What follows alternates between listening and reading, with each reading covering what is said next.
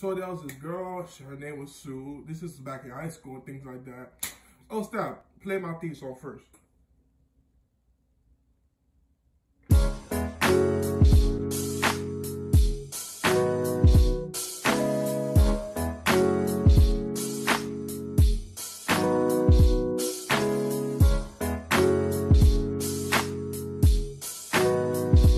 They gonna love it. Alright, so there was this girl named Sue. Oh, my intro. Alright, what's going on, guys? It's your man C to the J to the C, straight from the 305 Miami-Dade County. And if it's your first time joining my channel, you know what to do. Hit that bell, hit that subscribe button so you can get the best story times on YouTube. Boy, what we doing? Oh, chill. Y'all already know, man. It's your man C to the J to the C, bringing you the best story times on YouTube. And today we got another one, and you gonna love it. But yeah, it's your man, and today's story time just go back to high school. This girl named Sue and all this stuff, and now she basically married to my arch enemy from high school. Isn't that strange? But let's go back to high school, how it all began with her. So back in high school, it was like 10th grade year, 10th, 11th grade year. I was in my history class. And then I was like always a quiet kid, always to myself, always doing my work, paying attention, staying focused. So objective, get that high school diploma, get out the hood, do your thing, free all my niggas though. You feel me though? But yeah, I was focused in school and everything. Just like had a mental, to basically focus and stay on the grind. And yeah, so I'm just doing all my work. And then Sue, she was like, hey. Like, this is the first time I met her. I was like, what? And then she was like, how big is your D? I ain't gonna say it, but D-I-C-K. And she said, how big is your D? And I'm just like, what? And I'm just like, going back to pay attention to the professor. And she said, hey. I'm like, what? He said, how big is your D? And I'm just like, what? Then my homeboy's Donald, he was just like, his name not Don, her name not Sue, but I ain't gonna say their name. But Don, he was like, you hear what she said? And she said, how big is your D? I said, bro, you gay? Like, I heard what you said, but like, what's wrong with you? Like, bro, like, leave me alone. I'm focused on work. Like, just like, leave me alone, things like that. So, he's like, I guess. And then basically it is like kind of bothering me while I'm paying attention to the professor. So I turn around and I'm like to her, who asked that type of question? Like, what's wrong with you? He said, I just want to know. And I was just like, okay. And he said, my name is Sue. And he said, what's your name? And I'm like, oh, CJ, and things like that. He said, nice to meet you, CJ.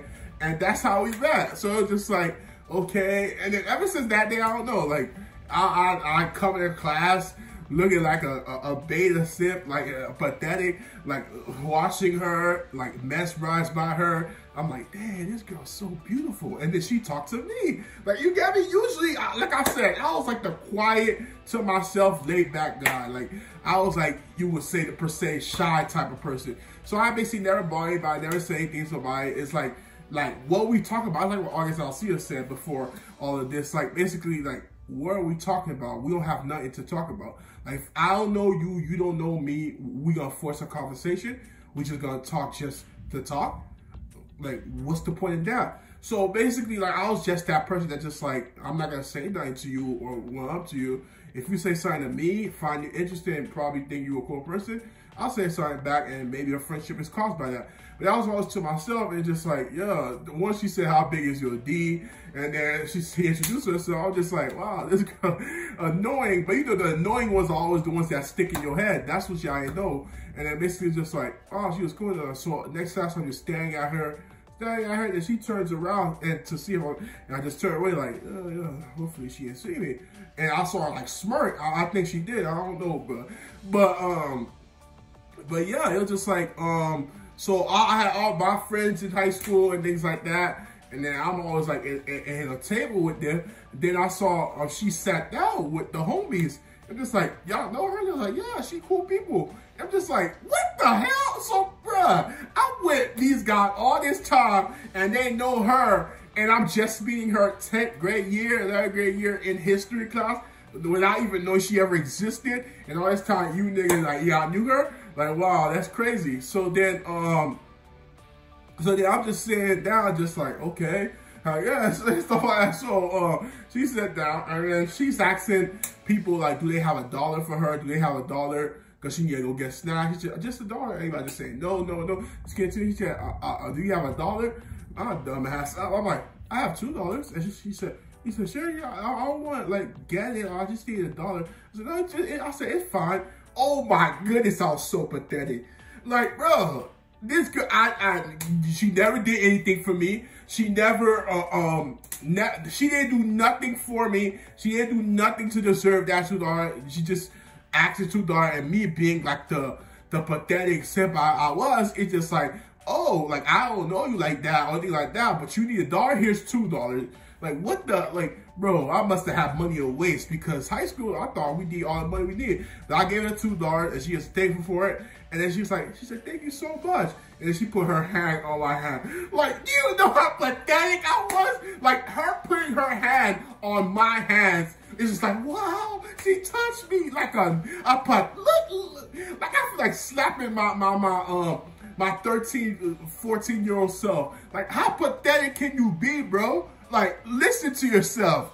Like, this is me talking to my 15, 14-year-old person. Like, are you serious right now? So then it was like, yeah, like basically gave her $2, all excited, things like that. Then after that day, it was just like, okay, she with the boys, and in my math class, there was this guy named George. His name not George for real. Like I said, y'all never gonna know names. What we doing? We not here in channels telling people name. But George was in my class, and George was from the islands, and then George had like a rust, like, you know, long dreads and stuff like that. And George was like, bro, I didn't even know who George is. Never met George, never had class with George. I was in class, and then there was other people that was in there that I didn't like, that had history of like picking on me and doing things like that.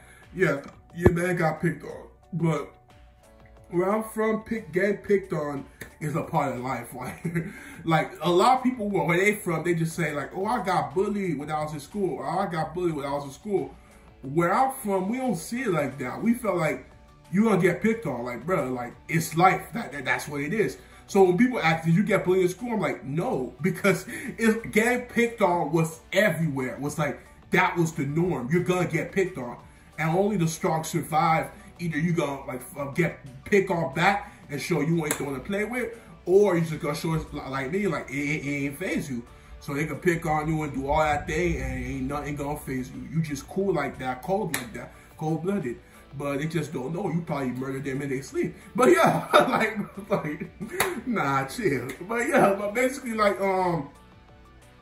I never met George, never knew who he was any day in my life. And then it's just like, I'm in class, one of the people that I don't like talking about me, George started like, real, things like that. So after he wanted to test me out, George throwing stuff at me, I'm ignoring him.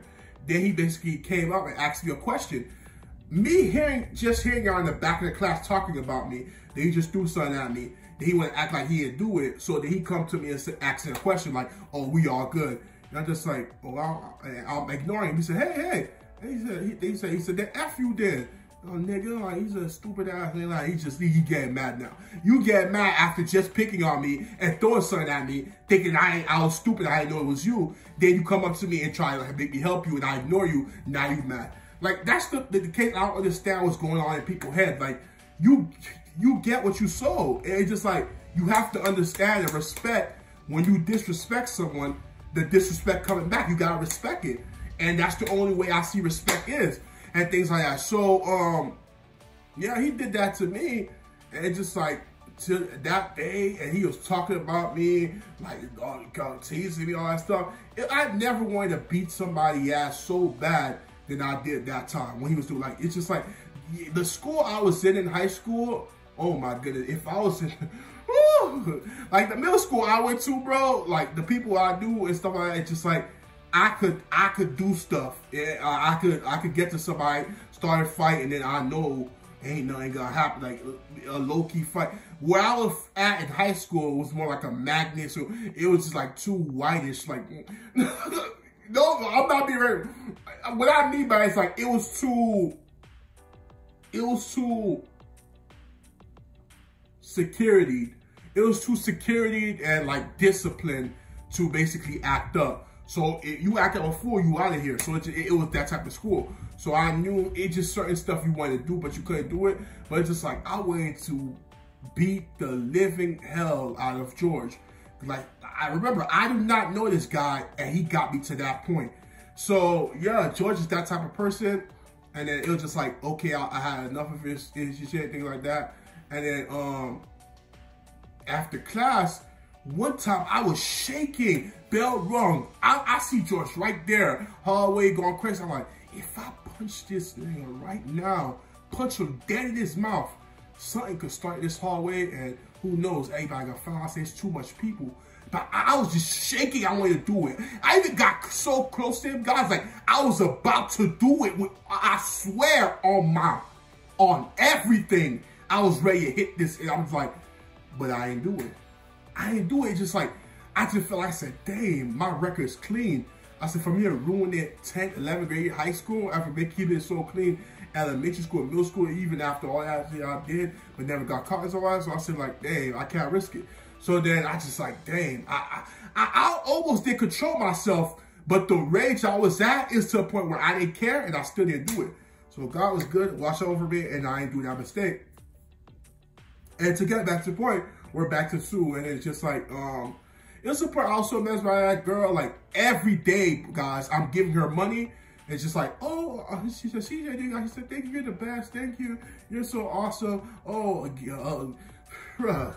like I'm giving a girl I just met, things like that, money just because I'm messed by her. But yeah, I know nothing got happen, and I know I'm too coward to do my shot. Now your boy, we talk about high school now, but now that's different. You feel me? You know the swag is like, way. But yeah, but basically like, it was just like, just her smiling at me, thanking me was enough for me to be a pathetic idiot and just giving her my money that's coming to me, like giving her money after money every single day. Like she just asked me, oh, here's money. And I ain't getting nothing in return. Like that's not how you gotta hold yourself. You gotta hold yourself like, if I'm gonna spend money and time on somebody, the person must have really earned it. The person must have, you're the kid, you're supposed to treat yourself in high standards. So, but yeah, I was giving her money out for days, things like that. So then we did some type of job together and with all my other people that was in my class during the summer. And it was just like, my mom and family did say we was gonna switch schools. So, but then last minute they changed and said, oh, you're going back to my high school, William H. Turner Technical Arts High School. I ain't going to my high school reunion, fuck that. But yeah, but basically like, William H. Turner Technical Arts High School, my parents just saw like 2 days later, they said, oh, you're going back to Turner Tech.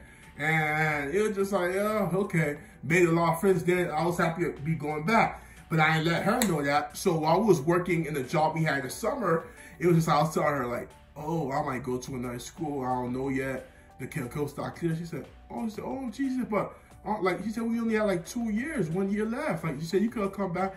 I said, I don't know. She said, hopefully you do come back. And I made her laugh. And just making her laugh, the enjoyment we had, that made my summer. Like I was like, wow, I talked to her. Wow, I made her laugh. Oh my, you pathetic, bro. You pathetic. But I just like, yeah, I made her laugh. And just like, I'm just happy about all of that. And it's just like, okay. So then, yeah, so then I basically came back to Turner Tech. This was, came back senior year or junior year. I forgot what year it was. Came back, and I saw her, he said, OMG. Like, I even asked her, hugged her, anything like that. She said, OMG. Then she hugged me. He said, you're back. And I was like, yeah. And bro, I was so happy and smiling and stuff. Like, bro, she hugged me. Yeah, but then, come to find out, George was one of her friends. George always was hanging around her, and then I just like started distancing myself from her. But I'm happy she was happy that I was back. It's just like, George is one of her friends, F that. And George and her all made laugh, things like that. But guess what, guys? George and her are married. They have a kid. Yes, they have a kid. They're married and all of that. George George never even apologized to me a day in his life after everything he did in high school. But yeah, like, she married George. They got a son together, and just like, wow, that's who you pick. But yeah, I just wanted to let y'all know the experience of how things are so wow. Like, one of your worst enemies, like, could hurt someone you found attractive but never had a chance to like never even throw your shot and just take the L. They ended up together, now they got kids. That's the story. So I'm like, wow. But yeah, y'all already know, hit the bell, hit the subscribe button. Appreciate every single one y'all. Shout out to y'all. Comment on the video. Why y'all different comment though? Y'all get me mad. Comment and like. Do y'all like the video? Like it. And I appreciate every single one y'all. See, man, C.J.C, y'all out. Be crazy. Yeah. Most these niggas ain't trying to see you win. And I can't trust nobody, not interested in being friends. It's free all of my niggas till my niggas free again. Winning blind through these Cartiers.